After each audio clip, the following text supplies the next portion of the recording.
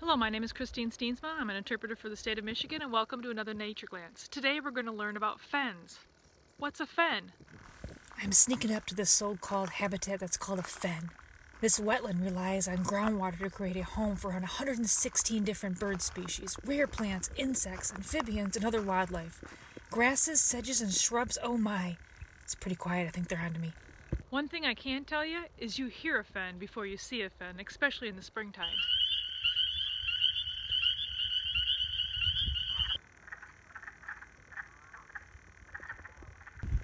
These wriggling insects in the water are mosquito larvae. Mosquitoes are part of a healthy fen. The larvae are eaten by aquatic insects, frogs, and fish. Once they hatch out as flying adults, they provide food for birds, bats, and dragonflies.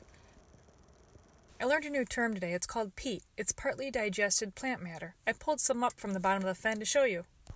Remember, fens are fragile, so make sure you know all the guidelines before you visit one. Thanks for joining us, and keep exploring.